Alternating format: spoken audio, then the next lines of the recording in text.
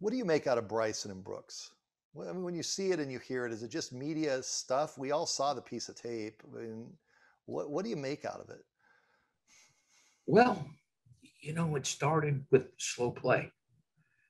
Brooks Koepka doesn't like slow pace. So back a couple of years ago, he made some comments about Bryson, and Bryson on the golf courses. The scientist kicks in very thorough.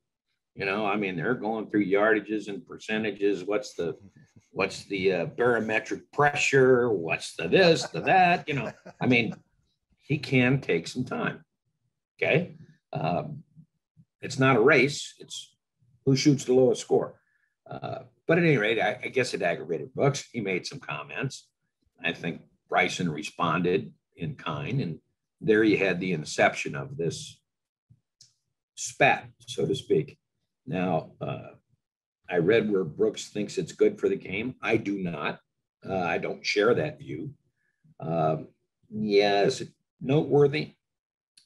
Do real golf fans want to see them get paired together? You bet. Mm-hmm. And if it was to be in the final round of the U.S. Open, that would be quite intriguing, wouldn't it?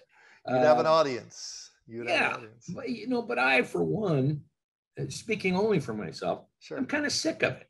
Yeah. I'm a little sick of the fawning over what's Bryson going to do next. He's taken a degree off his driver. He's got a lighter shaft. He's done this. He's done that. Come on, go out and play golf. That's the measure of whatever it is you're doing. Brooks, on the other hand, for me, I'm a little tired of the macho man thing. And I'm the biggest, baddest cowboy in the planet, the fastest gun in the West. And, that's fine. But I've had enough of it, personally. Yeah. No, it's a storyline that I think, like you, I just want to see golf this weekend. And I don't need to have all the sideshow. I get the sideshow. I look, it happens in all sports. This guy doesn't like this guy. This guy doesn't like that. I got it. I understand it. But you're in a great municipal course that has different looks, different views for the golf fan to just sit there and on their couch, watch the Pacific, maybe some fog, maybe some rough, and to get all caught up. And boy, I hope Brooks is paired with Bryson. Like, hey, come on. I think we're better than that. Yeah.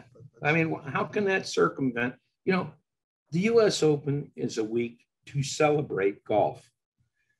It's the ultimate test, most demanding test that players see all year. And you're testing their mettle, their guts, their guile, their physical skills, their mental stamina.